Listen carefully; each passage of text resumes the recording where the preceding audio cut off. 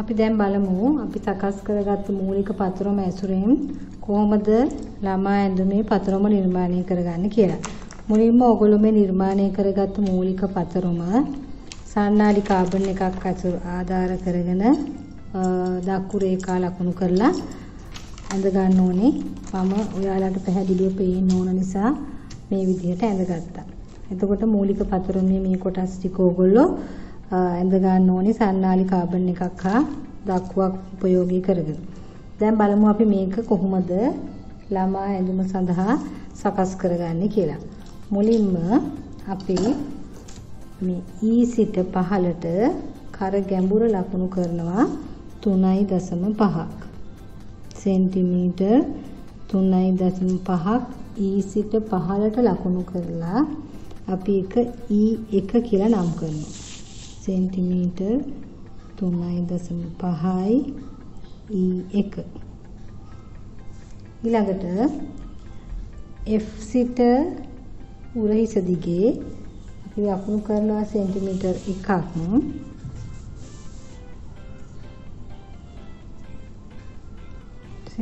F සිට centimetre 2ක් ලකුණු කරලා F1 කියලා නම් කරනවා සෙන්ටිමීටර් 2යි F1 ඊට පස්සේ අපි මේ F1 E1 යා කරලා ගවුමේ කර හැඩය ඇඳ ගන්නවා. ක්‍රවුන් කරක් මේ විදිහට ගවුමේ කර හැඩය අදිනවා. ඊළඟට අපි H සිට උරහිස දිගේ H1 කියලා ලකුණු කරනවා සෙන්ටිමීටර් 1ක්. සෙන්ටිමීටර් 1යි. ඊළඟට අපේ මෙතන තියෙන කට ඇඳපු කෙළවර ඒ කෙළවරේ ඉඳන් පහළට සෙන්ටිමීටර් 1යි. ඒක අපි L1 කියලා නම් කරනවා.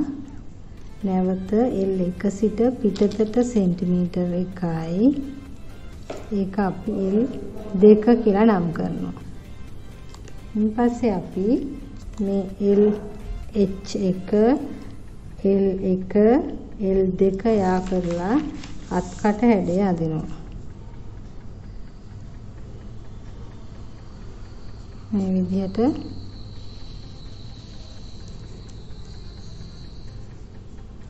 අත්කට හැඩය අදිනවා. පස්සේ අපි මේ අංශ රේඛාව සෙන්ටිමීටර් 1ක් පිටතට ලකුණු කරලා M1 විදිහට නම් කරනවා. M1 L2 කෙලින් රේඛාවකින් යා කරනවා. ඊට පස්සේ D සිට සෙන්ටිමීටර් 1ක් පහළට ලකුණු කරලා සෙන්ටිමීටර් 1යි ඊට පස්සේ D1 කියලා එක නම් කරනවා. D1 M1 අපි නිදහස් අතින් මේ විදිහට යා කරගන්නවා. දැන් තේරුණානේ අපි මූලික පතරම උපයෝගී කරගෙන කොහොමද ළමා ගවුමේ ඉදිරිපස පළුව නිර්මාණය කරන්න කියලා. මේකේ අපි මහවුම් වාසි තියන්න ඕන. කර වට නිම්මටයි කර හැඩයට ඊළඟට අත්කට ඉන මේ රේඛාවලට සෙන්ටිමීටර් 1ක් මහවුම් වාසි තියන්න ඕනේ. කර හැඩයට කිහිල්ල වට නිම්මට ඊළඟට ඉනට. ඊට මේ අංශ මූට්ටුවට අපි අඳගත් අංශ මූට්ටුවට උරහිසට සෙන්ටිමීටර් 1.5ක් මහවුම් වාසි තියන්න ඕන. මේ විදිහට තමයි අපි ඉදිරිපස පළුව නිර්මාණය කරන්නේ. එතකොට අපි මේකට මහවුම් වාසි තියාගෙන කපා ගන්න. ඊළඟට බලමු අපි පිටුපස පළුව කොහොමද නිර්මාණය කරන්නේ කියලා. මේ තියෙන්නේ අපි අඳගත්ත මූලික පතරම. මූලික පතරම සන්නාලි කාබන් එකක් සීල් එකක් භාවිතා කරලා අපි මේ විදිහට පිටපත් කරගන්නවා මූලික පතරම. ඊට පස්සේ මේකේ අපි මේ F ඉඳලා F සිට උරහිස දිගේ සෙන්ටිමීටර් 1ක් ලකුණු කරලා සෙන්ටිමීටර් 2ක් ලකුණු කරලා F2 කියලා සෙන්ටිමීටර් 2යි මේ F මේක F1 ඊට පස්සේ මේ කර හැඩය අදිනවා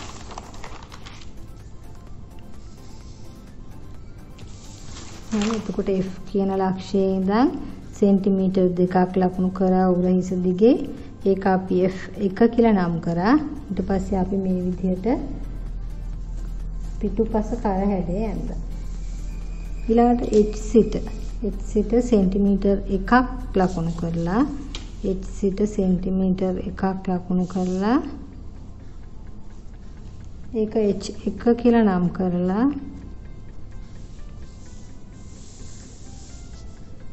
K සිට පහළට සෙන්ටිමීටර් 1ක් ලකුණු කරලා K සිට සෙන්ටිමීටර් 1ක් පහළ ලකුණු කරා එතන අපි K1 කියලා නම් කරා K සිට සෙන්ටිමීටර් 1ක් පිටතට ලකුණු කරා ඒක අපි K2 කියලා නම් කරා ඊට පස්සේ අපි කරන්නේ H1 K1 K2 යා කරලා ඉදිරි කට හැඩය අඳිනවා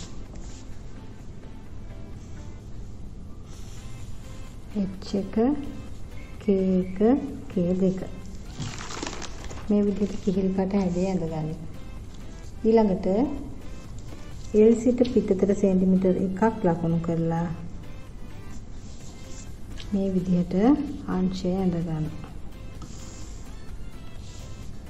මේකෙත් අපි මහුම් වාසි තියන්නේ කරට සෙන්ටිමීටර් 1යි අත් කටට සෙන්ටිමීටර් 1යි අංශයට සෙන්ටිමීටර් 1.5යි උරහිසට 1.5යි මේ ගාවම පිටිපස පළුවේ තමයි මේ විවරය තියෙන්නේ විවරයට සෙන්ටිමීටර් 4.5ක් මහුම් වාසි තියන්න ඕනේ විවරය මහන්නත් එක්ක උරහිසට 1.5යි අංශයට 1.5යි කීල වටට සෙන්ටිමීටර් 1යි කරට සෙන්ටිමීටර් 1යි අංශයට සෙන්ටිමීටර් 4.5යි මේ විදිහට තමයි අපි පිටුපස පතරම සකස් කරගන්නේ.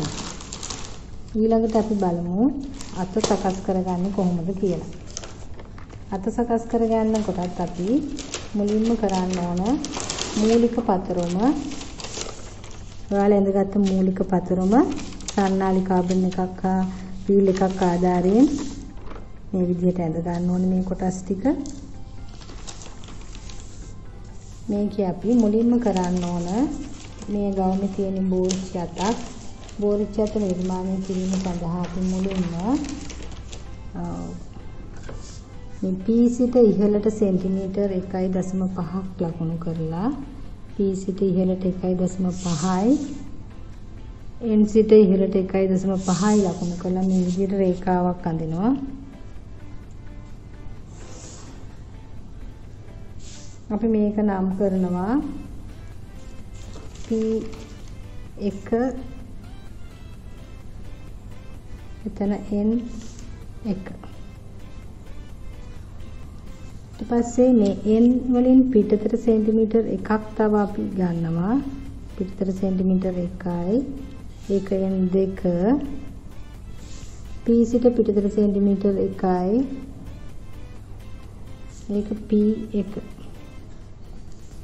ඊට පස්සේ P1 F මේ විදිහට යා කරලා අතයට මුට්ටු අඳිනවා N E N 2 E යා කරලා අතයට මුට්ටු අඳිනවා.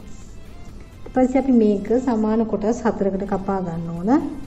එතකොට අපි කරන්න ඕන මෙතන තියෙන මේ මැද රේඛාව මේ රේඛාව මැද ගන්න මේ මධ්‍ය ලක්ෂ්‍ය යා කරපු රේඛාව තියෙනවා. මේ කොටසේ හරි මැද ලකුණු කරගන්න මේ කොටසෙත් හරි මැද ලකුණු කරගෙන මේ විදිහට යා කරන්න.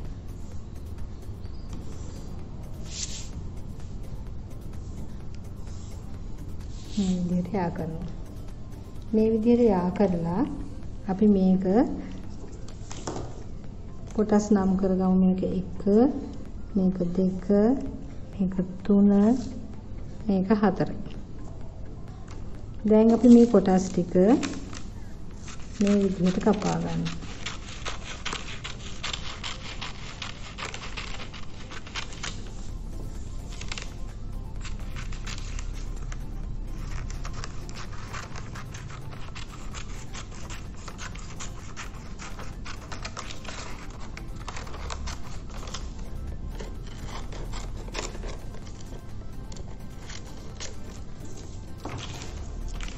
දැන් අපි මේවා මේ ඇඳගත් ඉරිදිගේ කොටස් වෙන් කරගන්න.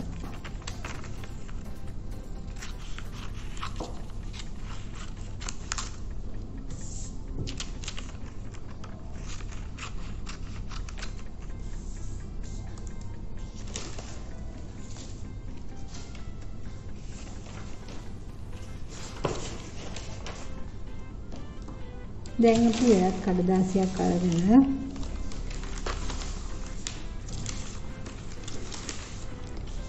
මේ කපාගත්ත කොටස් ටික අපි මුලින්ම කෙලින් රේඛාවක් ඇඳ ගන්න ඕන. මේ විදිහේ කෙලින් රේඛාවක් ඇඳගෙන මේ රේඛාවේ මේ කොටස් ටික අලව ගන්න ඕන. අලව ගන්නකොට මුලින්ම අපි මේකේ අංක 1 සටහන් වෙලා තියෙන කොටස මුලින්ම අපි අලව ගන්නවා.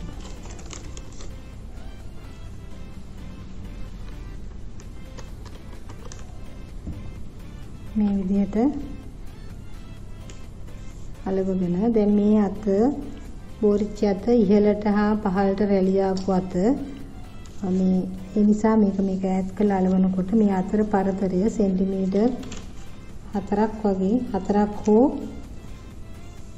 4.5ක් අපිට ඈඩ් කරගන්න පුළුවන්. අපි සෙන්ටිමීටර් 4ක් ගත්තොත් මෙතන ඉඳන් නැවත සෙන්ටිමීටර් 4යි මෙතන ඉඳන් සෙන්ටිමීටර් 4යි මාක් කරගෙන ඊළඟ කොටස අපි 2 කියන කොටස අරගෙන 2 කොටස අලව ගන්නවා. මෙතන මේ විදිහට 2 අලව ගන්නවා. නැවත සෙන්ටිමීටර් 4ක් ඈඩ් කරනවා.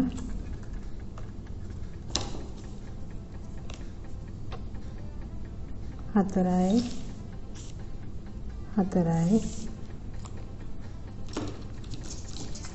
ඊළඟ 3 වෙනි කොටස අරගෙන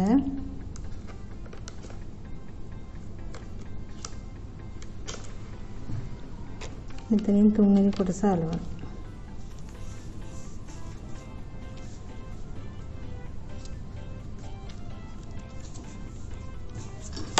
ආයෙත් සෙන්ටිමීටර් 4ක් ඈඩ් කරා.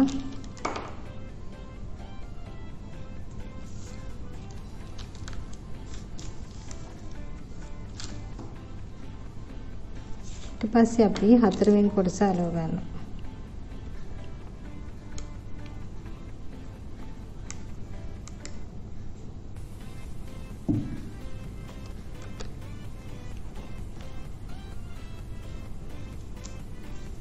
මේ විදිහට ඈඩ් කරගෙන අලවලා ඊන් පස්සේ අපි මේ අතේ හැඩේ හරි මැද ලකුණු කරගෙන මෙතන සෙන්ටිමීටර් 4යි මැද ලක්ෂ්‍ය වෙන්නේ සෙන්ටිමීටර් 2කින් මැද ලක්ෂ්‍ය ලකුණු කරගෙන මේ විදිහට අපි මේ අතේ හැඩේ ඉඳගන්නවා.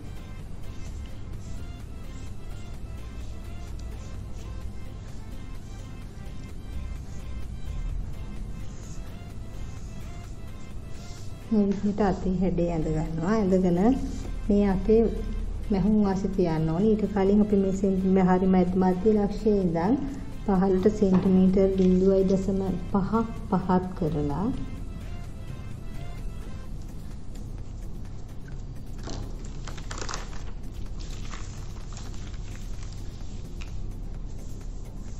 අත අග හැඩය නැවත ඇඳ ගන්න.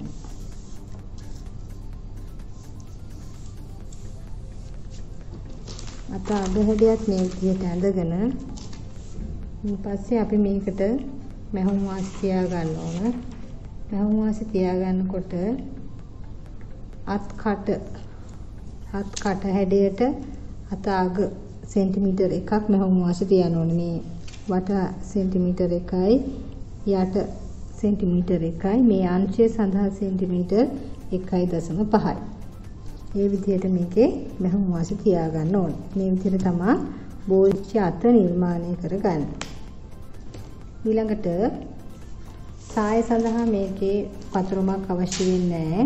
සාය මැසීම සඳහා සෙන්ටිමීටර් 1යි මීටර් 1යි සෙන්ටිමීටර් 32ක් පළල සෙන්ටිමීටර් 35ක් උස ඒ කියන්නේ සෙන්ටිමීටර් 3ක් මහවුම් වාසි තියන්න ඕනේ වාටියට. සාය උස මිමි වගුවේ තියෙන සෙන්ටිමීටර් 32යි.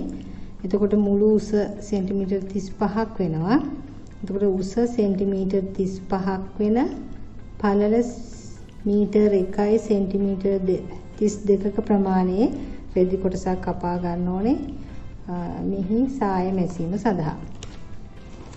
ඒ සඳහා පතරමක් අවශ්‍ය වෙන්නේ නැහැ. එතකොට අපි ඔය සකස් කරේ මූලික පතරම උපයෝගී කරගෙන ළමා ගවුමේ ඉදිරිපස පිටුපස අත යන කොටස් ටික නිර්මාණය කරන ආකාරය.